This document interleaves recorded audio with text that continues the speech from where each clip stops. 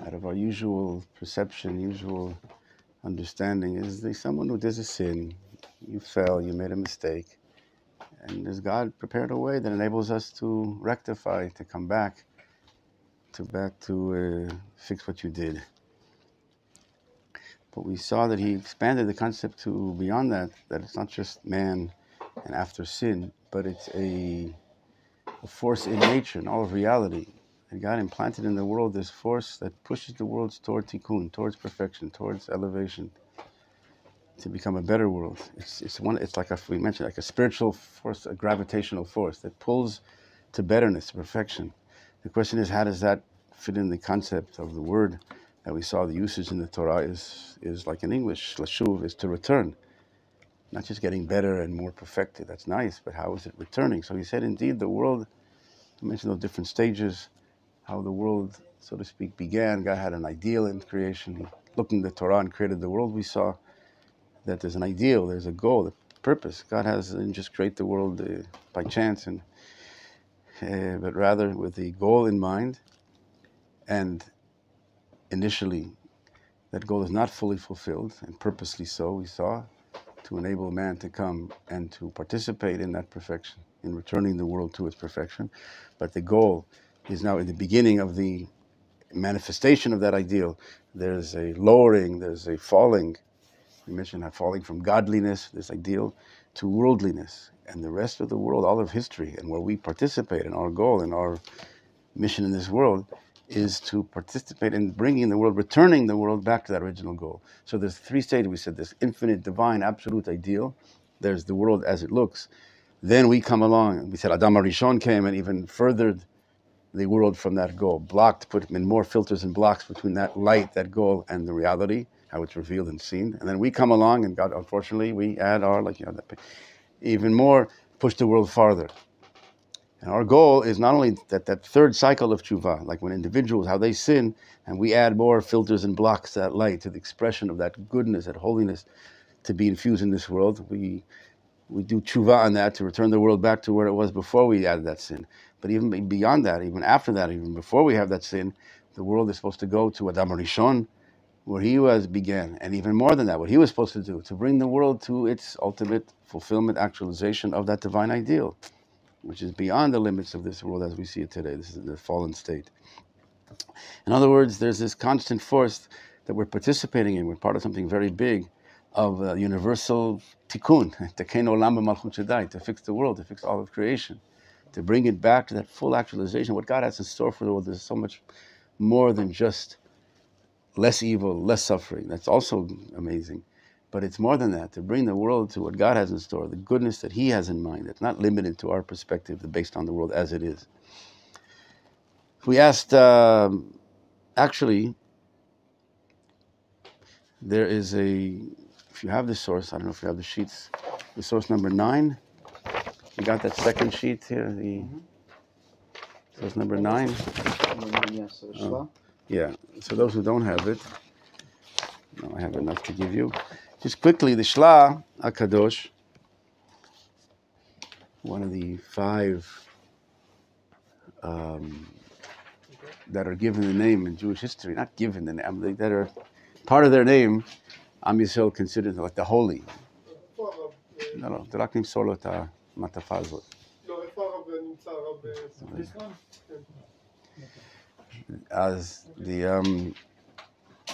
there's 5 that are known, so to speak, with that name, that title, epithet of Haoli, right? We have Avraham Avinu, Moshe Rabbeinu. There's different titles that Am Yisrael ascribes to certain people. And there's 5 that are called holy. That again, there's a lot of holy people, holy rabbis throughout history. But one of the 5, right? You know the other 4? No, that's Ari? Yeah, Ari HaKadosh. So you do the homework and look for the others. 3 were in Tzfat at the same time. One of them, the Arizal, Ari HaKadosh. But one of them, the Shla HaKadosh. The Shla, it's his Rav Horowitz, or Shai Horowitz. He wrote the book called Shnei Luchot HaBrit, Shin Lamed Hey. The book is called on the name of the acronym, Shin Lamed Hey, Shla HaKadosh. Yehuda Nasi also? Right, Yehuda HaKadosh, Rabbeinu HaKadosh. Okay. So you do the homework and we'll get to them. We saw In the other classes, we mentioned a few others. But he meant, I'll just say quickly, since we're approaching Rosh Hashanah, this is the last class before Rosh Hashanah. So about the shofar, the mitzvah of the shofar, that he finds a hint or a teaching from the shofar itself, that same idea that we mentioned. There's the goal, there's the ideal, there's the perfected state, there's the falling into the imperfected, the breaking down. And we mentioned, like, you build something, you have the idea, the carpenter, the architect has an idea in his mind, and then he starts building, right? The building is the balagan, you have the nails, the hammers, the wood, it's all. And then at the end, you have the fulfillment, the actualization. There's 3 stages. We mentioned the ideal, the beginning of the actualization, and then the fulfillment. So too, he says the shofar.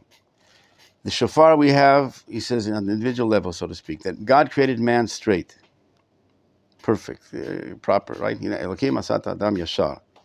But man comes and sometimes messes up. He doesn't live according to that yashar, that straightness, that upright, that honesty, that perfect moral compass of direct perfection. And that's the first tkiyah is the kol pashut, the straight, the simple, the straight, normal, healthy. Then there's the shvarim. The shvarim, it's already broken.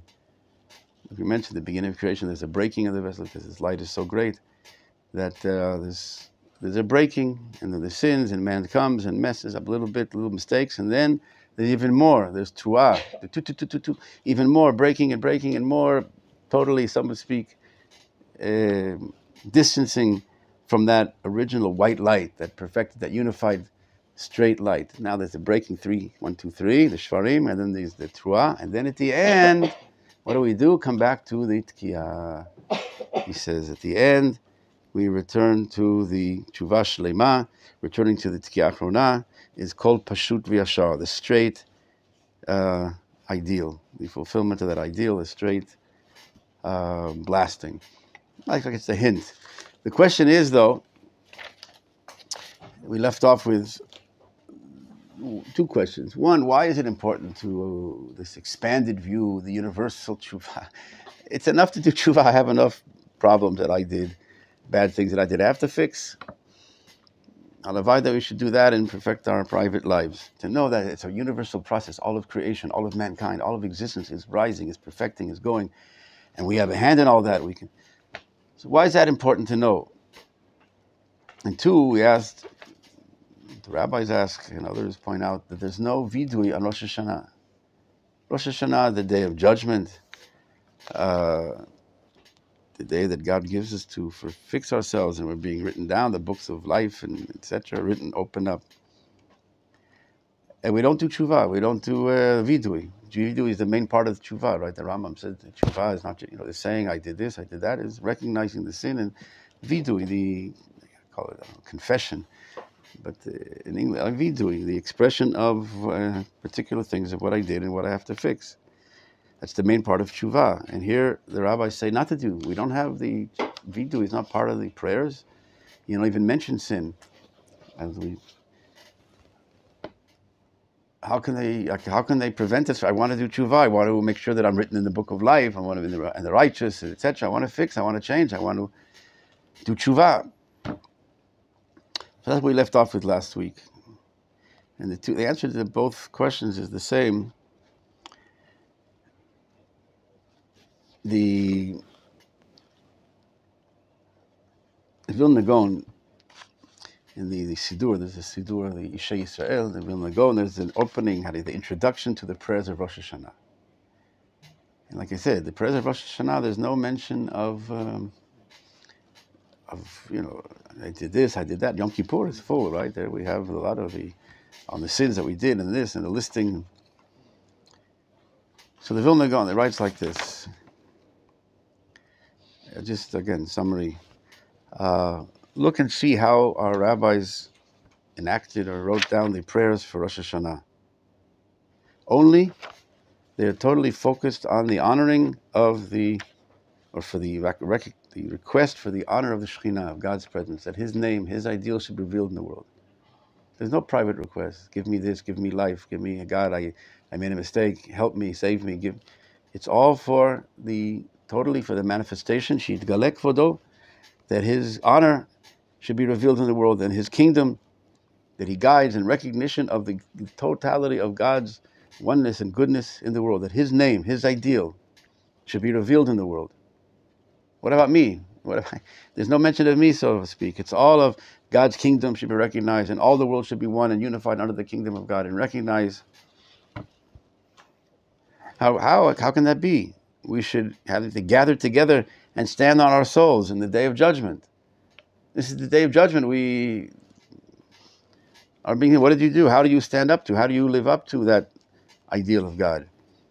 So let me do tshuva. We should ask for forgiveness, mechila, and life, and livelihood, and children. And what is it that a rabbi said? Lo laskir shum chet v'avo, not to mention any sin or aveira or sin on Rosh Hashanah. It should be the opposite. Usually a person admits, he confesses, he did the sin and he fixes his ways, then he is repentant, so he is accepted, it fixes his ways. And here, if we don't mention our sins, we don't fix it, then who's going to mention it for us? In other words, this is the day that we're coming for the judge. But rather, he brings down from the Zohar, that this is the big day of God's kingdom. What a disgrace it is that you come before the king, and he comes to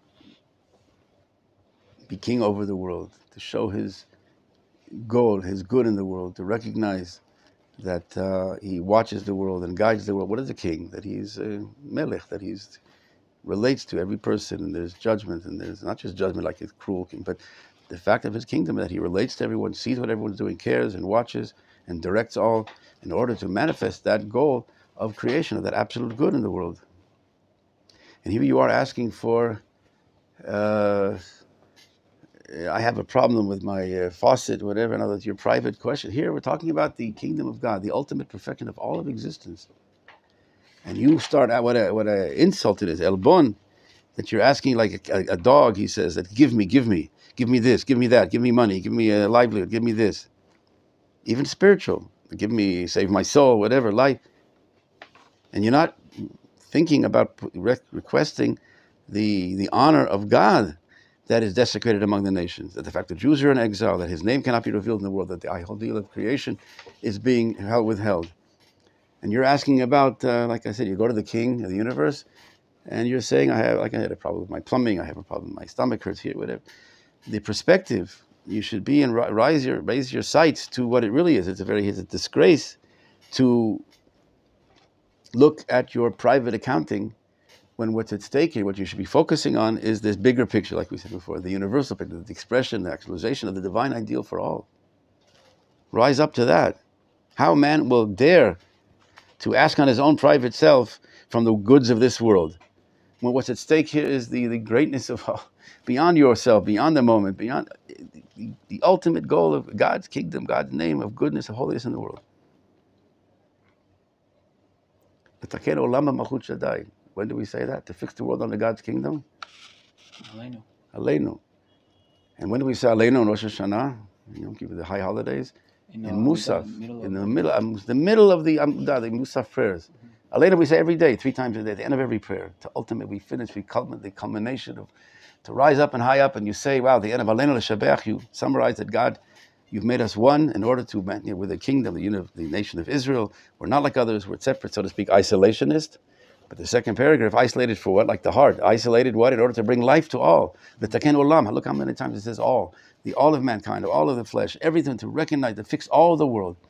And that prayer that we say every day is in the middle of the Musaf prayer, like the ultimate, in the middle of the Musaf. The central prayer is the Aleinu l'shabeach. To recognize again, all the prayers, he says, of Rosh Hashanah are about that, the kingdom of God, and let your name be known and recognized. It's not just like for God's honor, it's his kingdom, wants everyone to bow down to him. We're talking about, again, the honor of God is the manifestation of his name, of his ideal, of his good for us, for all, everything, the ultimate, absolute good.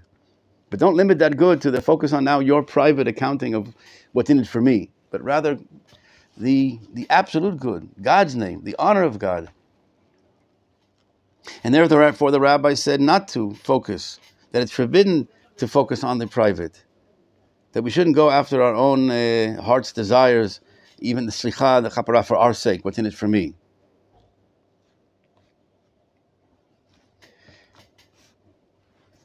But rather we put all that aside for the bigger picture, what I call, in my words, for al-hadar kvod Elokeinu, for the glory of God's kingdom. In other words, again, the glory of God, the ideal, what I call that light, that goodness that He wishes to bestow. He's just waiting for, ask, fix yourself, line up.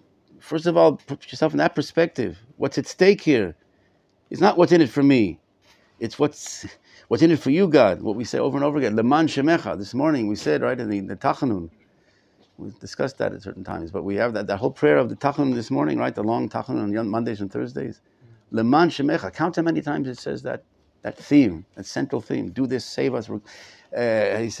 Forgive us. Why? Because it's what about me? I'm worried about myself. No, leman shemecha, for your name's sake.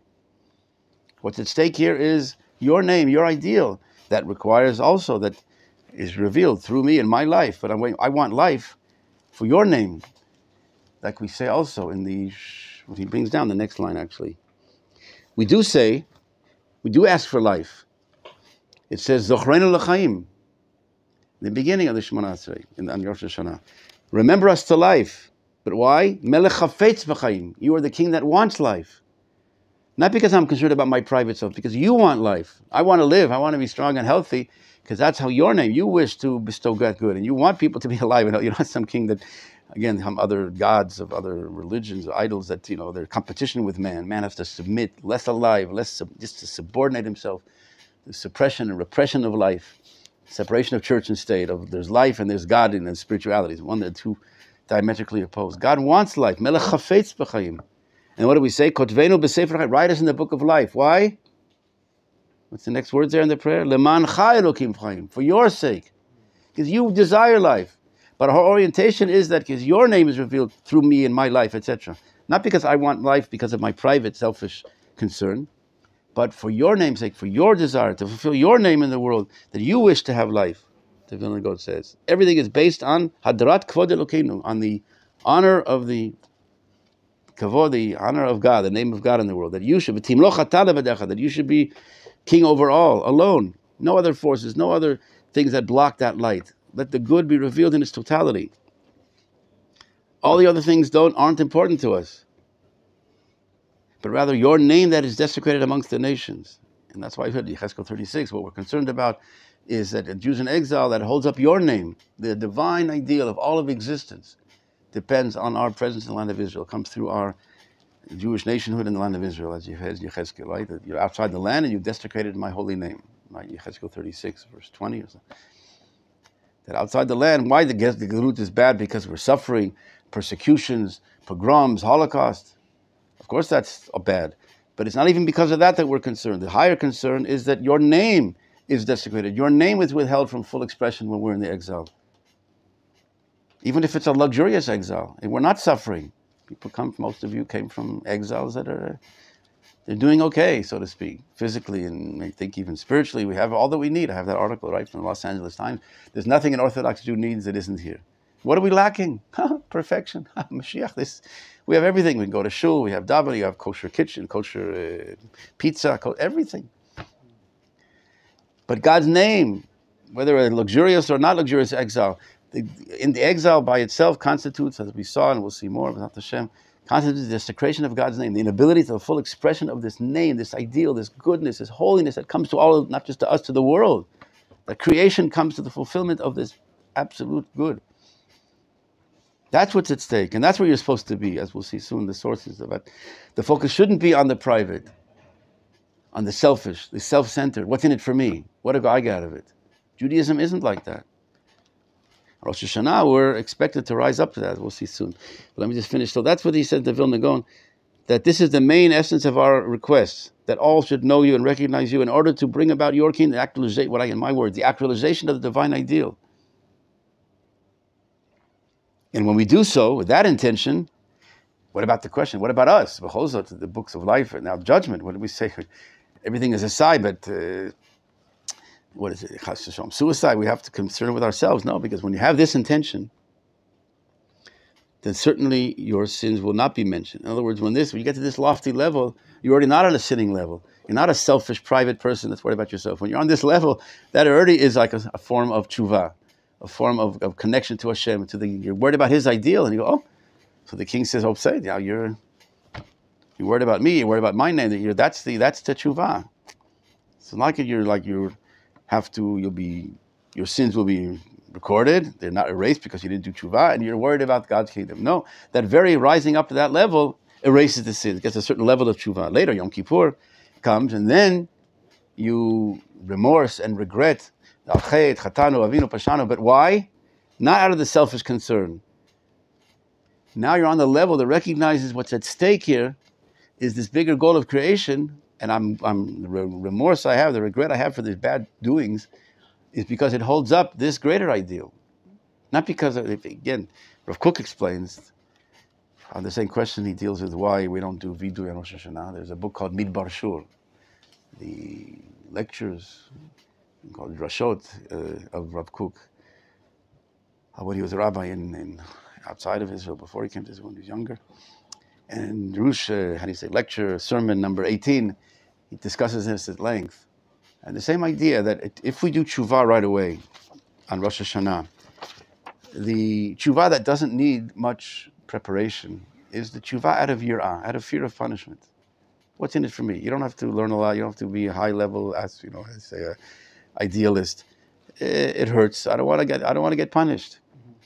Again, it requires that you believe in God, that there's a source, and that it punishes, that God and watches the world. If you don't believe in that, I'm doing whatever I want, and nothing bothers me. But the person that believes, he understands that there's a king, there's truth, and there's reward and punishment for living up to that truth or not. But it doesn't require any great preparation, any advanced moral betterment. It's just, again, self-concerning, wants to live happily, peacefully. So if the policeman is watching and he will punish me if I do something wrong, so I regret I go up to the policeman, I'm sorry, I didn't mean to do it, so let me off this time. So Rav Kook explains how tshuva, if we would do tshuva on Rosh Hashanah, it would be limited to the level of what's called tshuva miyirah, the tshuva out of fear, which means, like I said, worried about your private concern of what's in it for me. Can't shut it off. Can't shut it off. However, Hashem wants us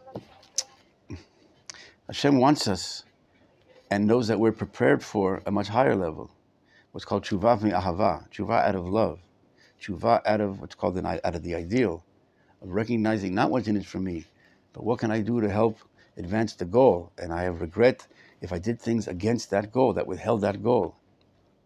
That takes a more advanced, again, spiritual level, moral level of like an idealistic person that's outside. A child is worried about himself. All he knows is the physical, his 4 cubits, the private level of his individual wants. He take, the toy you take, very jealous.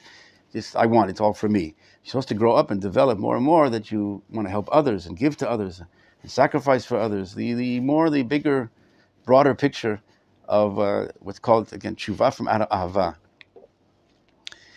That, Rav Kook says, that if we were to do tshuva on Rosh Hashanah, the usual tshuva, so to speak, you would just immediately say, oh, God, forgive me, help me, and again, out of this private concern, out of a selfish interest of, like I said, what's in it for me, what like the Vilna Gaon says in the Zohar, says that's very not worthy, because God wants us to be, and knows that we're prepared for, and wants us to rise to the level of tshuva mi'ahava. He says, wait a minute, don't do tshuva, so to speak, right away.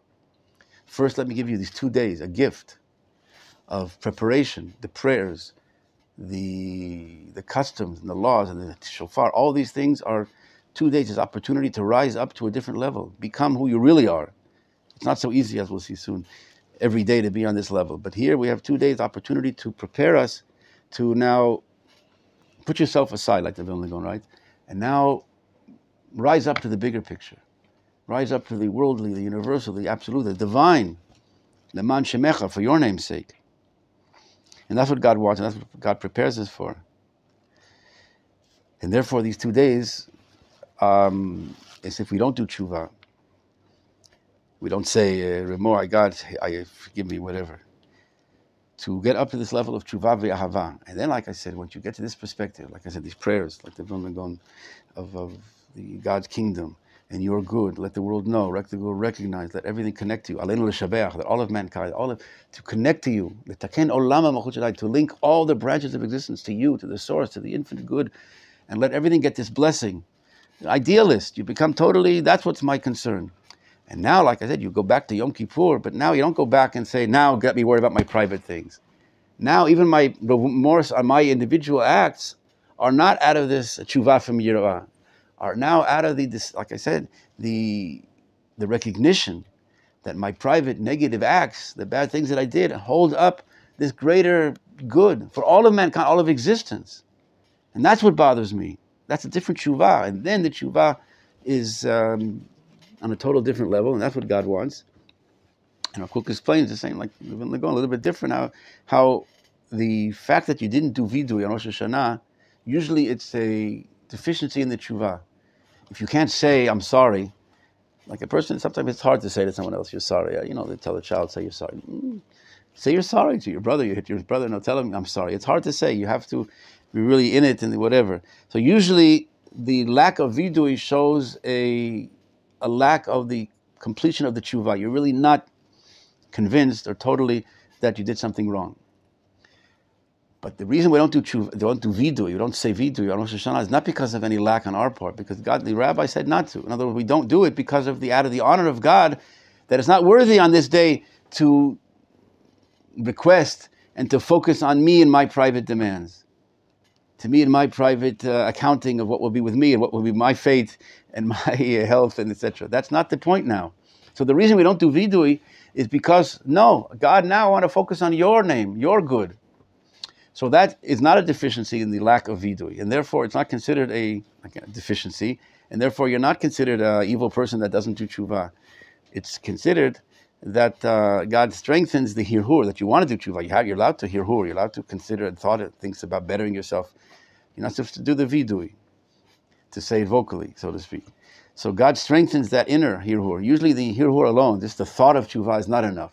But here God says you're not doing vidui, you're not saying it, vocalizing it because of my honor, and therefore He strengthens the hirhur, the thoughts of tshuva that you had, your intentions, and makes it, and then considers it a good tshuva. And then on Yom Kippur you complete the process with actually the vidui, but again out of a total different level. And that's the level, all the prayers and all that God wants, so to speak, that the prayer, like the Vilna Gaon says, that we're fixed that way, and not to do tshuva, so to speak, not to say vidui, not to repent, that word isn't good, repent. I don't like the word confession, right, in other associations, whatever, but not to say vidui of al chatati, aviti, ajamnu, bagadnu, not to say that on Rosh Hashanah. Because of the high level, we rise up to a different dimension that God wants, and God would prepare what we're supposed to do all the time.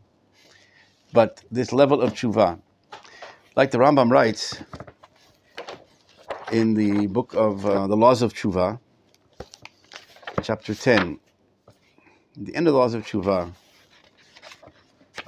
discuss this topic of tshuva out of fear, out of what's in it for me, out of the personal, I don't want to suffer, so I'll do the mitzvot, I'll be religious, I'll do tshuva, for the sake of what? Who are you worried about? Who are you concerned with? Yourself. Path of the Just, also in chapter 19. Overet atzmo, he says, you're serving yourself. You believe. You believe there's a policeman watching you. The level of emunah, faith, whatever, it's very nice. A person who just abandons everything, like I said, he doesn't care. He does whatever comes to him, and he's moral, total depravity, whatever. But here, no, he knows there's a policeman. He would like to do bad things, maybe, but it's not worth it because I don't want to suffer. I don't want to get the pains that go with it. So the doctor tells you eat healthy. I'd like to eat chocolate, but he tells you. So if you don't understand that you're hurting yourself, so it's not worth it. So you do what is. So you believe in these instructions. You believe that there's a God, etc. But that's not the highest level. But the Rambam says in chapter 10, a person should not say, I will fulfill the mitzvot of the Torah and occupy myself in its wisdom, like study of Torah, in order to receive all the blessings which are contained within it, or in order to merit the life of the world to come. There are blessings, and there is a world to come. But where's your intention? Your focus is or it shouldn't be, the Rambam says, not in order to get those blessings. There are blessings. But where are you at? That's what concerns you? Like I said, your private, selfish concerns, the Rambam says not to do so. Similarly, I will separate myself from all the sins, which the Torah warned against. Why? So I will be saved from all the curses that Torah contained in the Torah, so that my soul will not be cut off from the life of the world to come, either this world or the next world. For either the blessing for doing the good or the punishment for doing the bad. But what's in it, what's concerned, what you're worried about is yourself. It is not fitting to serve God in this manner. A person whose service is motivated by these factors is considered one who serves out of fear. What I called before, what I said, right? Tshuva from yir'ah, or oved, like he's serving God out of yir'ah, out of fear. He is not on the level of the prophets or of the wise. One who serves God out of love occupies himself in the Torah and the mitzvot and walks in the paths of wisdom. Why? For no ulterior motive. Not because of fear that evil will occur, nor in order to require benefit. Rather, he does what is true because it is true. Good for the sake of good, not what I get out of it. And if I could get away with it, I would rather do something else. I'd be bad at it and just fill myself with gluttony and whatever. But it's not worth it. It doesn't pay, so to speak. But no, doing good for the sake of good. I want to do good. I want to better the world. It might be difficult even. It's not that I'll get good out of it. To sacrifice, yes, to sacrifice, Mesirut Nefesh, to dedicate yourself for ideals. An idealist, like I said before. Altruist. He wants to help others. What if you get nothing out of it? They're not going to pay you for it. They'll call you a friar, right? You do something good, you do a favor, the Hebrew friar, right? What are you, wasting your time helping, giving others? What do you get out of it? We're not supposed to be concerned with what I got out of it. You do truth for the sake of truth. And ultimately, good will come because of it. Again, there is a reward. But the question is, what's your intention? For the reward? Or that's not my focus. Like we said, the Vilna Gaon, like the focus, all the prayers of Rosh Hashanah, not only the Vilna Gaon, but others that write that, how all the prayers you see are just for the name of God, the kingdom of God, and through the Jewish people, the land of Israel. Why? Again, all that is because that's how God's name is revealed. You see the Ramchal of Moshe Chaim Luzzatto has an amazing explanations of the prayers of Rosh Hashanah. And he has an article called Mamar HaChochmah, the article of wisdom. I think probably translated it. Everything's in English almost today. You can look it up. Moshe Chaim Luzzatto, the Ramchal. If it's in English, Mamar HaChochmah, the article, the essay on wisdom. And there he has the explanation of the prayers of Rosh Hashanah. And you see there how this connection to connect all the world to God's good. Again, for the good for the world. And how the connection to Am Yisrael brings that about, that the holiness that they revealed through the nation of Israel, that's how the world can be fixed. Through the koach, the power of Torah that God gave to the nation of Israel. That's the real way to fix the world. Other ways can make the world better, so to speak, within the framework, less wars and less problems, and try to, with the UN, they try to different isms in the world to try to, but what can actually fix the world and raise the world beyond the state of what it's in today, this fallen state, to bring it to God. That God gave the Torah to the nation of Israel in order to connect the world to something much greater. And therefore the nations, when they connect to Am Yisrael, are able to link up to that holiness, to that goodness, to that fixing of all of creation. And not so when they're disconnected, not so when the opposite, when they work for the demise of the Jewish people. They're not only doing bad to us, it's not nice to her suffer, make the Jews suffer. They're not, what they're doing to themselves, they're preventing themselves, withholding themselves that blessing that comes through this conduit, through the heart of the nations that comes to all. But he talks about that. That's the motivation there for all the prayers. So the Rambam, going back to the Rambam, you do what is true because it's true, and ultimately good will come because of it. This is a very high level, which is not merited by every wise man. What I said before, it's not like it's everyone, this is the minimum, it's not so simple to get here. It's not the everyday level. I said on Rosh Hashanah, we're given a gift. God gives you these 2 days of preparation that enables you, that it facilitates this whole rising, putting your focus on who we really are, what we're supposed to be, what our neshama is called from this absolute dimension of the absolute good. It's not from this world. Our bodies, so to speak, are from here, the physical. We have a neshama, our inner source, our inner content, our essence is not from this world and wants to return to that, bring the world to that. It's sent down to this world in order to raise this world beyond this world. And that's where its focus is on, what you're concerned with. But it's not so simple. Not every wise man gets to this level. It's the level of our patriarchs, Avram Avinu, that God described as he who loved me.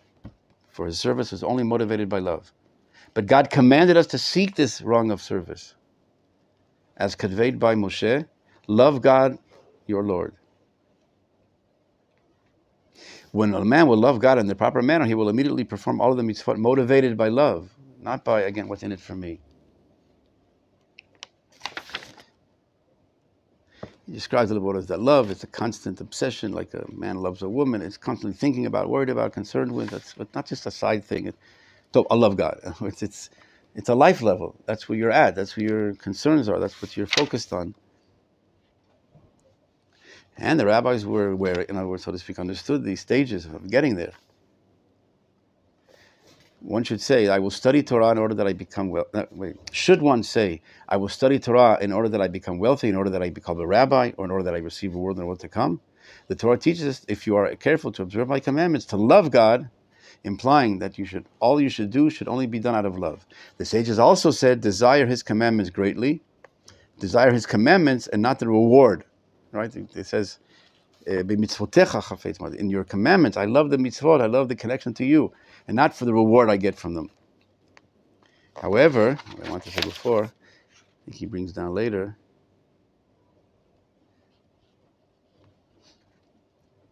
so maybe we'll get to that in a moment. I'll just get in the order here. Anyone who occupies himself with the Torah in order to receive reward or in order to protect himself from retribution is considered as one who is not occupied for God's sake. Lo lishma. Because again, what's in it for you? What's your word about yourself? In contrast, anyone who occupies himself with it, not because of fear nor to receive a reward, but rather because of his love for the Lord of the entire earth, who commanded it. In other words, that he also worried about his name and what he wants. He wishes to have life, and he wants you to be healthy. So I want it, like we said before, I asked to be healthy. Why? Because you want me to be healthy. You want to manifest your name in through human, healthy, a nation of Israel, and the world being healthy and complete. You want to bestow good. But my intention is not what was in it for me, but for your ideal. Nevertheless, even though it's the high level, our rabbis declared a person should always occupy himself with the Torah, even when it is not for God's sake, lo lishma, for out of service which is not intended for God's sake, you will come to service for God's sake. In other words, shelo lishma ba lishma, the rabbi is saying, if you place in the Gemara. You serve originally at the beginning, initially, not for the sake of God, not for the ideal. You're not there yet, but you start doing it that way, and ultimately you'll come to the level of doing it for God's sake, lishma. Therefore, when one teaches children, etc., you should teach them out of fear in order to receive a reward. And as their knowledge grows and their wisdom increases, right? A child, you can't tell them this ideological, very idyllic, for just self-sacrifice for the all. He's very much developing himself, and that's how it's supposed to be. The child is focused on the physical from the beginning, then the stages of the midot, the traits, but all the focus on the private. And then he starts feeling that there's other people in the world, there's other people that get concerned with them, and gets higher and higher, it's supposed to. As the wisdom grows, you reveal, the secret should be revealed to them slowly, bit by bit. The Rambam has in the introduction, he also talks about how the children tell them to teach them, so to speak, to train them to get to this level.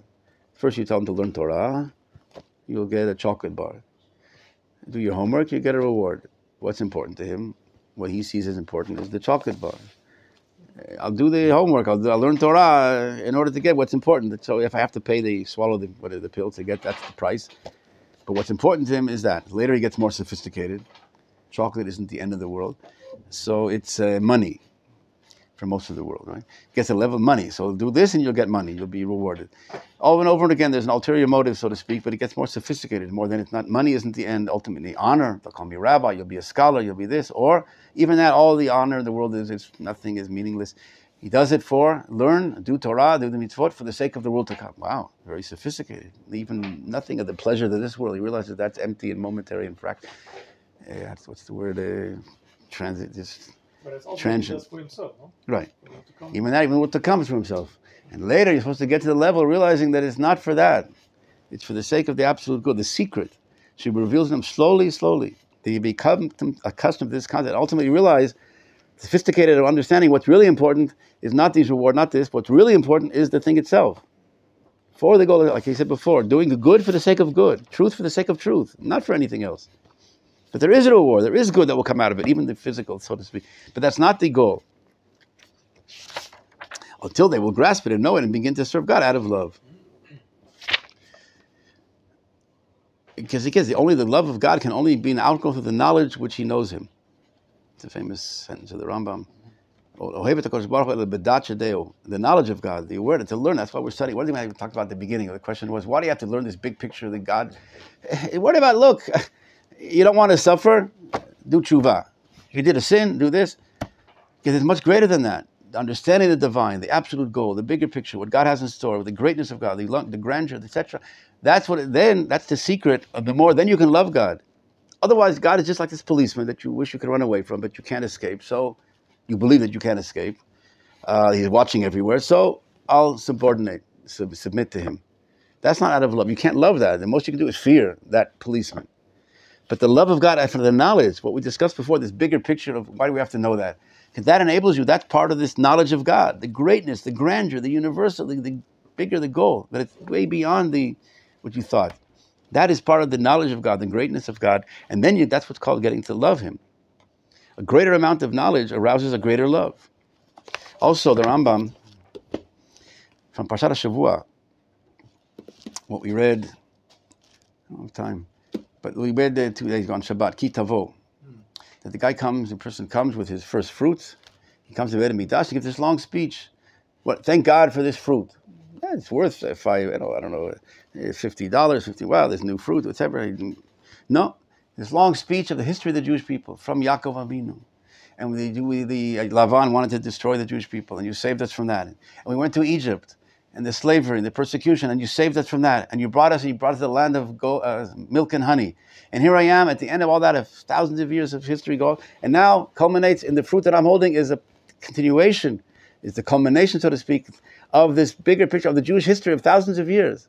It's not the private fruit, how much it's worth, and how much it weighs. Thank you for this nice little fruit. But thank you for all that you've done. Recognition, in other words, you come to Yerushalayim and you raise part of the fact that you come to Yerushalayim is to raise your perspective beyond the moment, beyond the local private fruit and your private concerns, but part of with the Beit HaMikdash and with all that's going on, in this historical overview of all of history you see that comes down to this fruit and me and my fruit, but the perspective. So the same thing what we're talking about here, this understanding how you're part of something so much bigger. It's not you and your tshuva. We mentioned the third level of tshuva. You did a sin, you fix your sin. That's it. You're part of something so enormous, so great. That brings the simcha, right? The rest of the verse there in the kitavo, and then v'samachta, then you'll be happy. The whole generation is not so happy. We have all the depression, all these whatever people. They have so much. What are they missing? The physical blessing and then what's it called, prosperity. Why is the generation so depressed and so much? Because they're looking for more. They're ready for more. The joy comes out of the proper understanding of where you are, understanding the outlook on reality, not the situation, the external conditions. A person could have a lot and be not satisfied. A person could have what seems to be not a lot and not riches, and he's totally happy. So it's not just external conditions, how you look at how you look at the world. When you get to this level, you go to the Beit HaMikdash, and you come with this perspective. Then in the history, then you come to appreciate, then basamachta, then you come to the true joy. I want to read the Rambam also on this week's parasha, what we read again last week, what we read 2 days ago on Shabbat Kitavo, all the curses in this chapter. And said, why do they come about? You didn't worship God with joy. I'll just take one more minute of your time. The end of the laws of Sukkah, Lulav and Sukkah, the Rambam writes, it is a mitzvah this is talking about the Simchat Beit HaShoivah, the Beit HaMikdash, the holiday of Sukkot, to joy, the extra joy. It's a mitzvah to add, to elaborate, to enhance this joy. Not the simple people didn't do it. The rabbis, the scholars, the Sanhedrin, the giants of Torah used to dance and sing. Now he says in general, the simcha, this is the end of Lulav, the joy that a person should have when doing the mitzvot, and the love that God commanded, is a great service. Avodah Gdolah. Great maybe the value, but also great meaning it's difficult. No, it's a real work. It's an effort. And everyone who prevents himself or refrains from this joy is worthy of punishment. For it says, what we read in Kitavo, Shabbat, that you didn't serve God with simcha. Not that you didn't serve God. The punishment because you didn't serve God. No, you served God. But you didn't serve God with simcha, ubetuv leva, with a good heart. You were doing it like, again, out of, I have to, I'm forced. As the rabbis, right, the Magid Mishnah, the commentary on the Rambam here says, the main principle, the big principle that Rambam is saying here, that it's not worthy to serve God, to the mitzvot, mitzat shem chova alav, that's an obligation. You're forced, you're coerced to do them. What can I do? There's no way out. That's the performance. That's how you identify with the grandeur, the gift that God gave us to perform it, to connect us and the world. Now I have to. I can't get out of it. I can't run away. Force, coercion. But I have to do it. No worry. But rather you should do it out of the joy in doing them, and you do it with the v'yaseh tov mitzad shuto. Do good because of it's good. V'yivchar b'emet, choose truth because of the truth. What the Rambam says here is in the Hilchot Tshuva. Do the truth for the sake of the truth. Doing good for the sake of good, not for what I get out of it, not what's in it for me. For good, I wanted to bestow good. I want to connect to Hashem, which means to bring good to the world. God wishes the absolute good. Tov Hashem lakol, we say in Ashrei, 3 times a day, and also to participate, to emulate God, to be good. That's what a neshama wishes. To bestow good, to bring good to the world, beyond the personal concern. But at the end, there is good. There is a reward. It's not like you do good and you'll be punished, you'll be suffered. But even at the sake of, of sacrificing to help others, to give others, as you know, every soldier in Israel is willing to give his life for this ideal, even if he's not aware of the bigger picture consciously. But the neshama wishes to help others, to give. We don't realize that, this level. And that's the level we're supposed to be on. And that's the punishment of not to be there. It's a very severe thing, as we said. So to end up in the positive thing, that we use these 2 days of Rosh Hashanah to this gift, this opportunity that God gives us to grow, to elevate, to rise up to our perspective and our life level, to be where we're supposed to be, where we really are, where neshama is, to be normal. And then you have the joy, then you have the simcha. Because you're yourself, you're normal. Not to be selfish and private is not, you won't be happy in that, because it's not yourself. That's not the real self. You're confining, constricting yourself. It's not just not a religious duty to be altruistic. That's your real self. And to not do so is not to be happy. That's why the frustration and all the angst, all the different things of this generation, because we're ready for it now, prepared to be on this ultimate time of the generation, to be on this level, and the Shema guides our lives, to be where we're at. And that's what Rosh Hashanah, we should utilize the prayers and the mitzvah, everything that we do on these 2 days to rise up to this level, and then to be fulfilled, this level of serving God on the proper level, to bring good to us and to the world. B'ezrat Hashem.